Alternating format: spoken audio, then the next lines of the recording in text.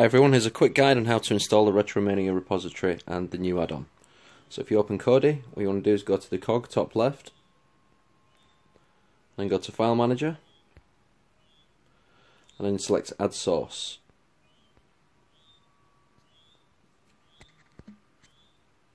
Which isn't the option, it's this one. And then you want to type in the repository, so click on where it says None, and type http rmkodi.uk/repo, and then hit OK. And then you can change the name down here if you want, or you can just leave it as Repo, but I'll call it RM Repo so we know where it is. Now if you back out here, back to the main menu, and then you want to go to Add-ons, and then top left it's the Dropbox style icon, and then install from zip, and then whatever you named it in that last list should be in this list, so we named it RM Repo, so I'll select that.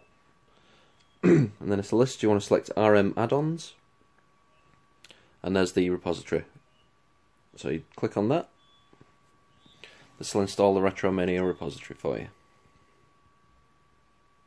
So just give it a second, and there we go. Now if you go to install from repository, got the RetroMania repo there, go to video add-ons, and there's your two add-ons. So I've already got them installed, but if you wanted, you would just select RetroMania and install it. With the add-on installed, you can then open it,